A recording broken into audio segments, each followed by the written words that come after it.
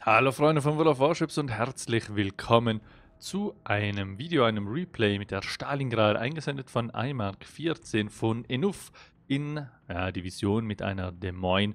Und herzlich willkommen zur kleinen Schlachtkreuzer-Big Cruiser Woche. Wie gesagt, es fehlen natürlich noch einige. Die Chancen sind am größten, wenn jemand die jetzt einsendet, nämlich Kronstadt, Azuma, Yoshino.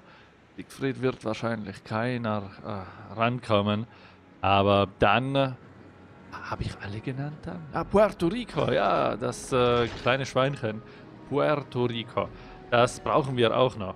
Hier haben wir jetzt eine Stalingrad.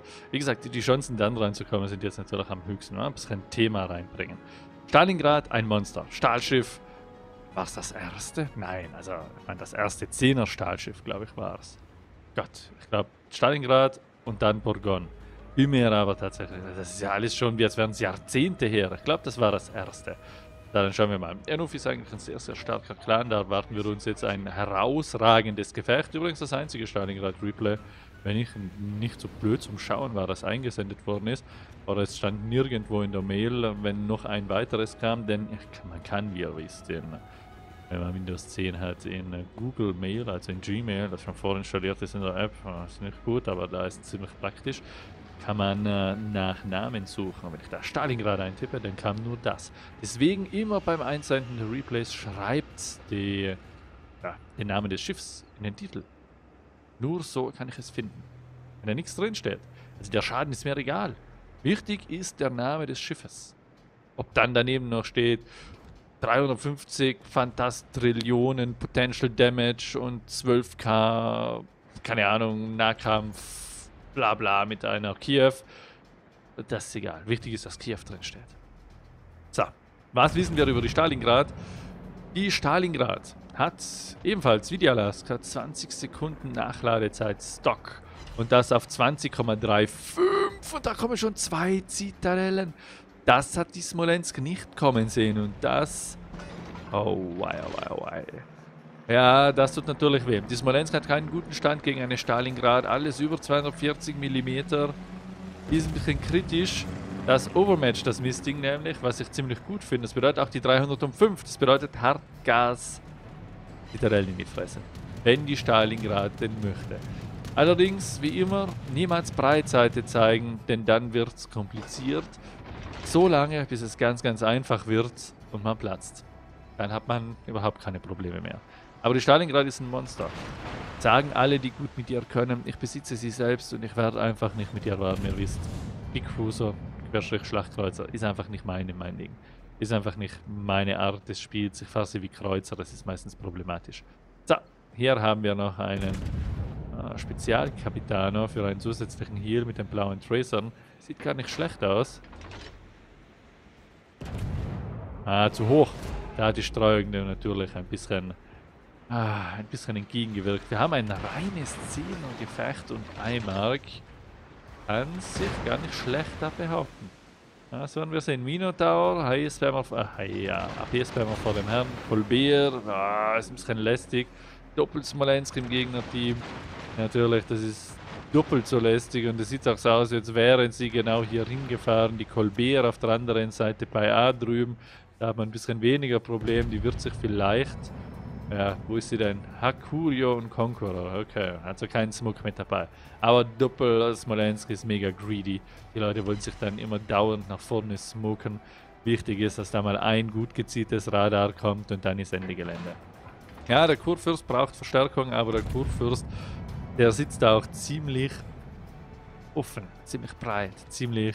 Ich hätte fast prägnant gesagt, aber das habe ich es doch gesagt. Bravo.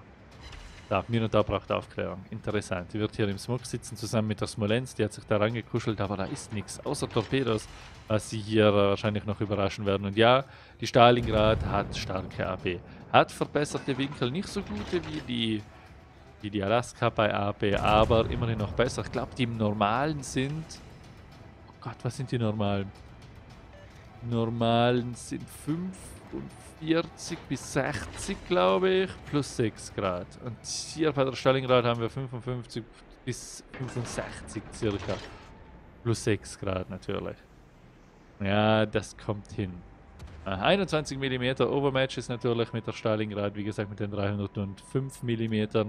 Deswegen können wir auch die 16 mm Frontpanzerung oder Bugpanzerung hier das Smolensk overmatchen und direkt in die Zitadelle hämmern. Wichtig ist nicht, das Overmatchen, um zur Zitadelle zu kommen, also quasi die 16 mm nicht auf der Pennliste haben zu müssen, sondern wichtig ist, dass wenn der Bug nicht in die Schadens- oder in die Abfrage mit einbezogen wird, dann gibt es auch keine Abpraller. Das ist praktikabel. Und die Zitadelle ist bei den meisten Schiffen gerade frontal.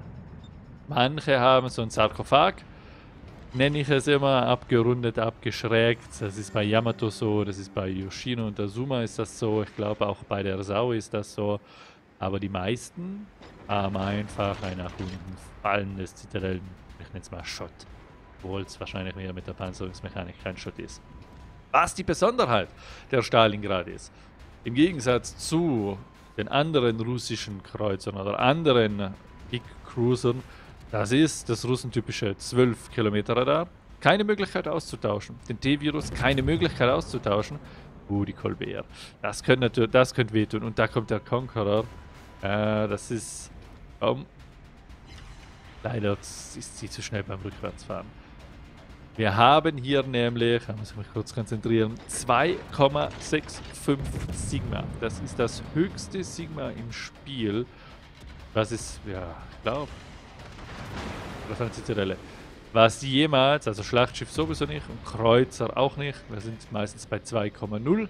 Aber normale Kreuzer haben natürlich auch eine kleinere maximale Streuungsellipse als hier die Stalingrad. Hier haben wir 219. Das ist beachtlich. Aber die Genauigkeit, die ist auch beachtlich. Wie gesagt, leichte Kreuzer, hütet euch, zeigt auf keinen Fall Breitseite, wenn eine Stalingrad im Spiel ist. Stalingrad hält was aus, Boan. Die hat, ich glaube, die Stalingrad, wenn ich mich recht erinnere, ist schuld daran oder verantwortlich. Oh, und jetzt bitte auf die Gearing. Ja, B ist geladen, aber besser als nichts. Und die nächste Salve High, die haut dann auch richtig rein, wobei hier auch noch eine Colbert ist. Deswegen ist es immer schwierig. Meistens erwischt man dann die Colbert so, wenn man eine High geladen hat. So schön Breitseite, aber man kann sie nicht bestrafen dafür. Da ist sie. War der Wunsch der Vater des Gedankens breitseitig genug oder nicht? Ich glaube, er wirft jetzt einmal auf den Conqueror und lädt dann wieder ab. Ja, so macht er es auch. Man muss auch sagen, er wird teilweise ein bisschen ignoriert. Er hat jetzt zwar schon 800.000 potenziellen Schaden, aber er kann durchaus viel Breitseite zeigen. Das ist natürlich belastend. 16.000 mit High, da machst du nichts, da winkelst du auch nichts an, kannst du vergessen. Aber die Colbert, die könnte das Gefecht jetzt auch vergessen. Die wird wahrscheinlich nach vorne fahren, deswegen hat Eimark ein bisschen weiter nach vorne gezielt.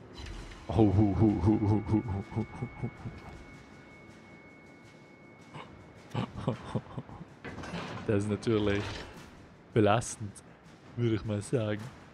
Ich glaube, Skal 51 hat seinen Warrior-Titel gerade verloren. Der ist ja auf die nächste Karte geschossen worden. Ja, das war bitter. Kommt man durch? Ah, 10.000. Das ist zu große Entfernung. Aber das ist natürlich... Ja, das macht man auch nicht mit einer Colbert. Das kann man vielleicht noch mit einer Hayo machen. Die kostet aber auch ein bisschen mehr. Für diese Fertigkeitspunkte-Währung. Aber mit einer Colbert, das ist ein ultraleichter Kreuzer. Da ist kritisch. Gegen 305 mm. Wie gesagt, alles was die 16 mm overmatcht, ist ein bisschen ein Problem. Aber was ich vorher ausführen wollte ist, ich glaube mich erinnern zu können, dass die Moskwa der Stalingrad den 50 mm Gürtel zu verdanken hat, weil die Stalingrad den als Panzerung bekam. Und da haben sich alle aufgeregt. Kann auch nicht die Moskwa mit 27 mm Deck belassen, die fast gleich groß ist, kaum mehr Stärken aufweist, wenn man eine Stalingrad besitzt. Stalingrad war das Schiff der Wahl. Und da man das Stahlschiff ungern nervt, hat man Moskau ein bisschen gebufft. Ja, fand ich jetzt nicht besonders schlimm. Ich weiß noch, zu Beginn hieß es, Stalingrad, die ist scheiße OP. Mistding, please nerf oder werft sie raus, das kann es doch nicht sein. Tada, tada, tada. In der Zwischenzeit ist sehr viel Wasser in World of Warships Mühlen heruntergelaufen und man muss sagen, ja, ich finde die Stalingrad immer noch stark. Tatsächlich. Aber OP, ich finde sie genau. Ich finde sie zu genau. Hier würde ein bisschen weniger Genauigkeit nicht schaden. Sie muss ja nicht 2,0 Genauigkeit bekommen. Was ist mit 2,45? Würde ihr teilweise wirklich nicht schaden. Hin und wieder im falschen Moment, am falschen Ort und dann schießt eine Stalingrad drauf. Ja, ist blöd gemacht. Dann muss man halt besser aufpassen, kann man sagen. Aber ganz so genau muss sie dann tatsächlich nicht sein, dass sie von 6 Granaten 5 trifft. Und 3 Granaten, obwohl geschlossen, hat er noch gezielt. Von 3 Granaten 2. Es ist, man merkt schon ein bisschen was. Natürlich, leichte Spieler wie ich ziehen das Stalingrad Durchschnittsniveau. Aber ich habe daraus gelernt, wenn man Big Cruiser nicht fahren kann, weil man nicht die nötige Disziplin hat, dann sollte man sie auch nicht fahren. Weil schaut euch das an. Man könnte jetzt sagen, Eimark war nie besonders weit vorne. Sein Radar hat bis jetzt keine Verwendung gefunden, also warum fährt er denn einen Radarkreuzer? Auf der anderen Seite muss man sagen, die Stalingrad ist ein Big Cruiser, hat 1,5 Millionen mit einem Kreuzer getankt und hat 197.000 Schaden gemacht. Er hat auf jeden Fall zum Spiel beigetragen und das jetzt nicht auf die schlechteste Art und Weise wie manch anderer. Er muss halt so fahren, wie es gerade der Gegner und die Situation erlaubt. Und wenn wir schauen, dass auf dieser Seite 2 Smolenskes über die Ecke kommen, und ja, ich sage das extra so, Smolenskes ist für mich die lustige Mehrzahl von Smolensk. Ein bisschen veräppeln, ne? Gearing ist low. Und wenig HP hat sie auch noch, sage ich zumindest. Naja. Was kann man sagen? Stalingrad ist sie 2020 immer noch ein Schiff, das sich zu besitzen oder sich zu lohnen holt. Zu holen lohnt, zu lohnen holt. Ich glaube, das kann man unisono kann man das gleichsetzen. Das ist ident. Oh, platzt sie? Ah, schade. Nur die eine Granate rübergekommen, die natürlich dann zu hoch ist. Aber die Smolensk, die hat immer noch Smoke. Naja. Ich würde sagen, ja. Ist sie. Aber nur, wenn man gerne leichte Schlachtschiffe fährt. Wobei, was sind leichte Schlachtschiffe? Wenn man gerne Schlachtkreuzer fährt, wie eine, oh Gott, ja, Scharnhorst. Und ich weiß, die Scharnhorst ist kein Schlachtkreuzer. Die würde theoretisch, wobei eigentlich ist die Scharnhorst schon ein Schlachtkreuzer, aber die Gneiße noch nicht. Allein wegen der Bewaffnung, oder? Oh Gott, ich will diese Diskussion nicht wieder aufbringen. Was haben wir sonst noch ein Schlachtkreuzer? Nein, gar nicht. Die Scharnhorst ist kein Schlachtkreuzer. Fuck off. Die Nagato Amagi ist ein Schlachtkreuzer. 410 mm und schlechtere Panzerung als ihre Pendants. So ist es. Starke Bewaffnung und dafür leichte Panzerung. Deswegen mit den 305 kann man das gar nicht mehr sagen. Ja, da kommt die Smolensk. Er hat mich fast um Kopf und Kragen geredet, nur weil ich nicht gut aufgepasst habe, was ich gesagt habe. Ich sage nur, Lohnen holen. Ob sich die Stalingrad noch holen zu lohnen. Schlimm. Ja, ich würde sagen, ja. Es gibt viele Gefechte, die das untermauern. Das hier könnte eines davon sein. Aber wie schon gesagt, man muss halt wissen, wie man mit dem Schiff umgeht. Es gibt sehr, sehr starke Schiffe wie die Porgon, die in den falschen Händen, und das wäre dann wahrscheinlich auch meines, weil das kleine Kaliber und die schlechte Panzerung ist einfach nicht mein Spielstil. Mit so großen und unbeweglichen, behäbigen Schiffen kann ich nicht umgehen. Smolensk trifft es da eher Sommers am meisten. Da muss ich noch jetzt fahren. Ich habe die erst gekauft für Stahl und da geht sie wahrscheinlich raus. Nein, zu hoch. Weil sie wird schön breit zeigen und da müsste man eigentlich durchkommen mit der Stalingrad AP. Aber sie schiebt sich ganz frivol hinter die Insel und fährt wieder nach vorne. Was ist los? Kommt von hinten vielleicht ein bisschen etwas. Eine Daring, die sie aufmacht. Und hier kommen die verdienten Zitadellen. Hi.